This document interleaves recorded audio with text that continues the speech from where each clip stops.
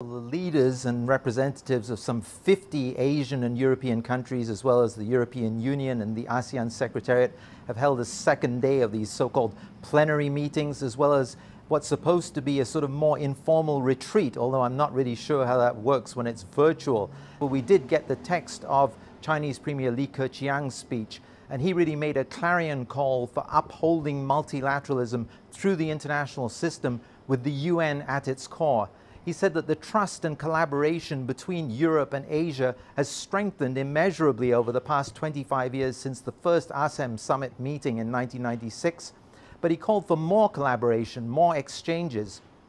in education, in cultural spheres as well, to boost understanding between the two continents. And Chinese Premier Li also urged the countries that as they look forward, that when they look at economic growth, they don't just look at it in terms of numbers, but they look at it in terms of quality too, making sure that it's green, low carbon, and equitable. And basically, these are some of the themes that we've heard repeated throughout this summit, this obvious emphasis on multilateralism. And it has to be said that really the pandemic has not been multilateralism's finest hours, with countries slamming their borders shut and then scrambling on their own to try to procure vaccines to protect their own populations. Clearly very understandable under the circumstances. But the message from this summit clearly is that as the world seeks to emerge from the current challenges of the pandemic and then to move forward and rebound from the pandemic, the only way to do that properly and quickly is through the multilateral approach, through countries, regions, and continents working collaboratively and collectively.